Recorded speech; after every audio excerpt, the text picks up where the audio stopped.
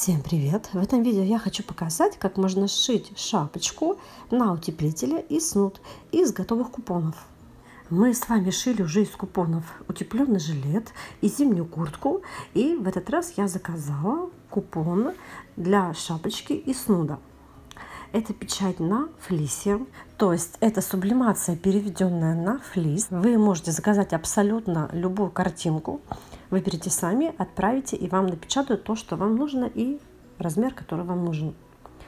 Этот купон шапочки уже дан с припусками на швы, то есть я шапочку вырезаю по контуру. Я снова выбрала троллей.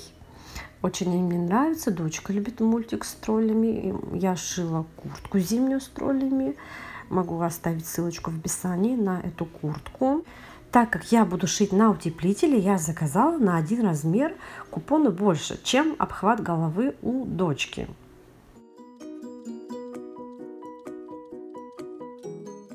После того, как вырезали купон, нам нужно перевести его на флис. Из флиса у меня будет подкладка на шапочке.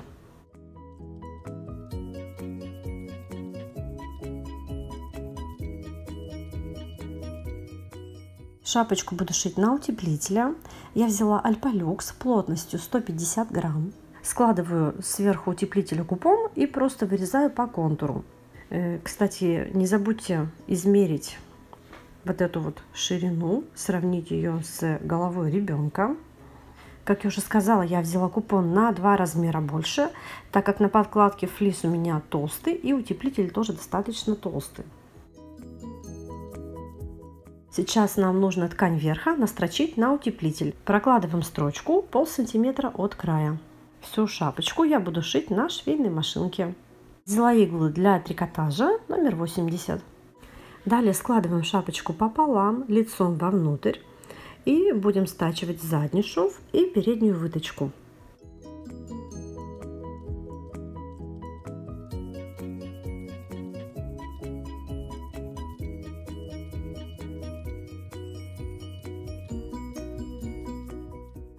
Стачиваем задний шов и переднюю выточку на машинке.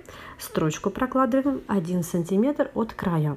Теперь припуск подрезаем, оставляя от строчки 0,5 сантиметра.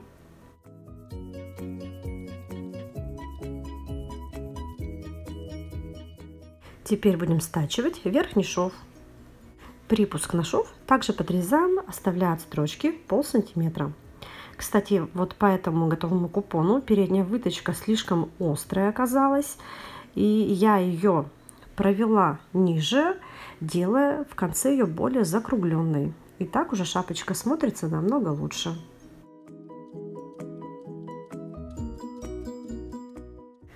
Все то же самое делаем с подкладкой. Сначала стачиваем задний шов, затем стачиваем переднюю выточку и потом стачиваем верхний шов. Но в этом верхнем шве оставляем отверстие, через которое в конце будем выворачивать нашу шапочку на лицевую сторону.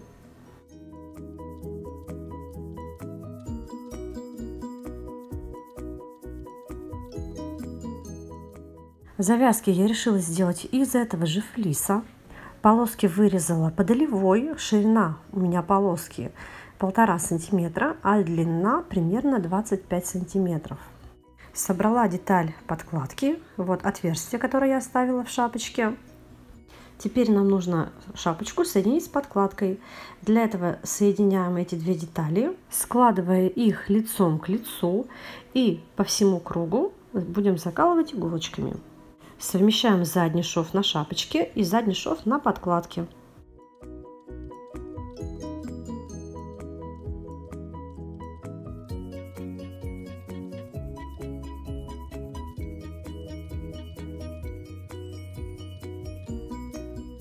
Вкладываем завязки.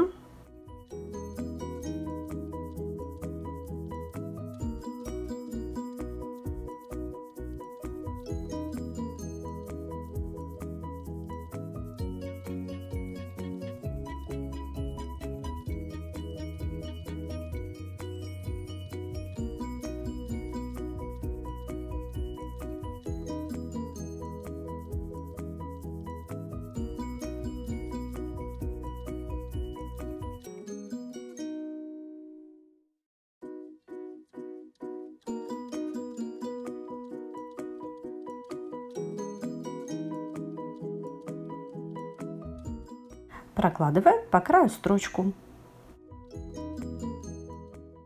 Через отверстие, которое мы оставили в подкладке, шапочку выворачиваем на лицевую сторону.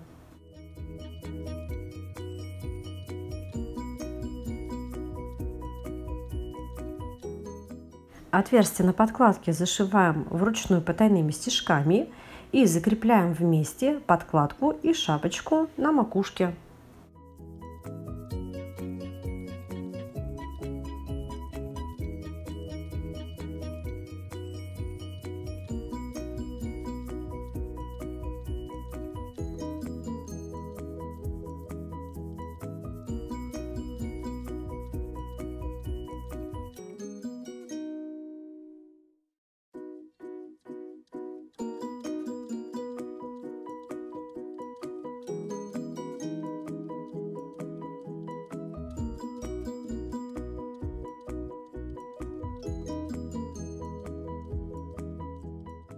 Шапочка практически готова, осталось ее украсить меховым помпоном.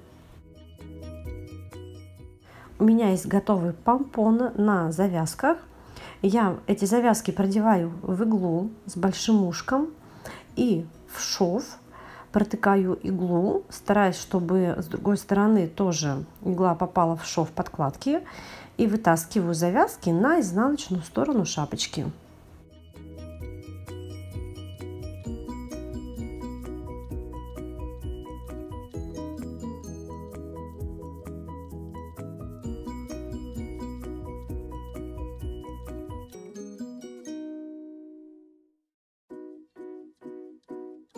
Эти хвостики завязываю на узелок.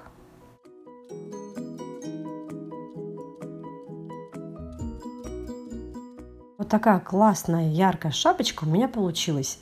Теперь к этой шапочке сошьем снуд. У меня вот такой купон на снуд.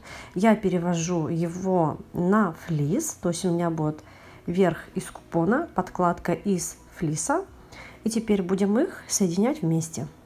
Складываем эти детали лицом к лицу и стачаем их вместе по длинной стороне. Снуд тоже буду шить на швейной машинке. Можете шить на оверлоке.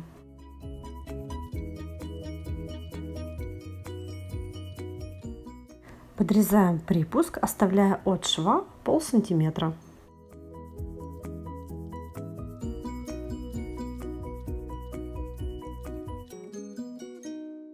Теперь вот таким вот образом складываем снуд пополам и стачаем его вот по этой стороне. Нам осталось обработать один срез. Делаем это следующим образом. Вот таким вот образом складываем эти детали. И вот с этой стороны соединяем вместе шов на самом снуде и на подкладке. И теперь два этих среза скалываем вместе по кругу иголочками.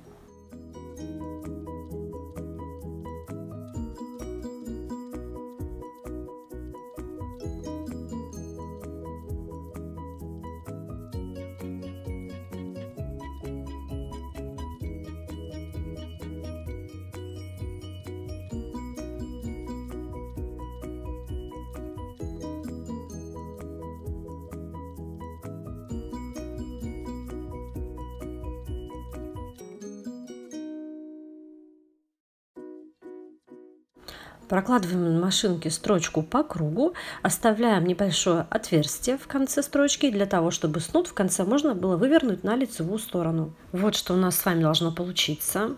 Теперь через отверстие, которое мы оставляли в последнем шве, будем снуд выворачивать на лицевую сторону.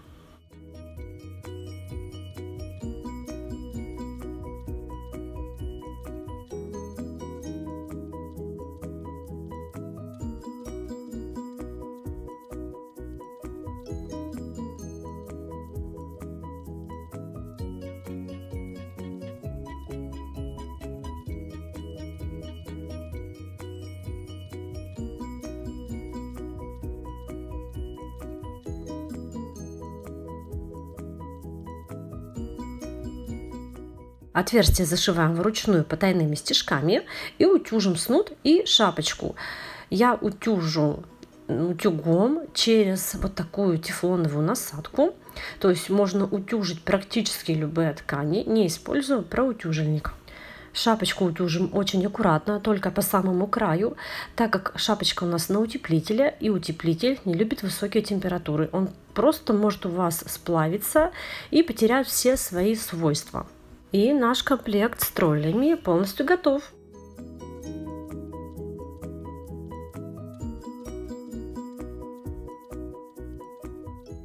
Для Тимоши я заказала тоже купон на шапку, но здесь я уже буду шить по своей выкройке. Ссылку на эту выкройку я оставлю в описании к видео. Здесь у меня заливка не по шаблону шапки, а просто вот такое вот полотно.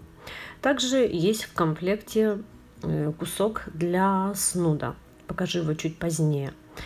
Я буду выкраивать шапочку по своей выкройке. Тут, конечно, очень сложно кроить, потому что как раз на это место, где заканчивается выточка, попадает голова Человека-паука, и поэтому придется прямо сверху ровно выкраивать по границе. Вот верхний это купон на шапку, а снизу это купон на снуд. Шила я все точно так же, как предыдущий комплект, и вот что у меня получилось. Я кое-как одела шапочки на детей. На дочку я, к сожалению, снуд вообще не смогла одеть, она отказалась. Ну и не очень туго мы завязали завязки, поэтому тут подкладка немножко торчит. Если сделать по-хорошему, то шапочка плотно прилегает к лицу.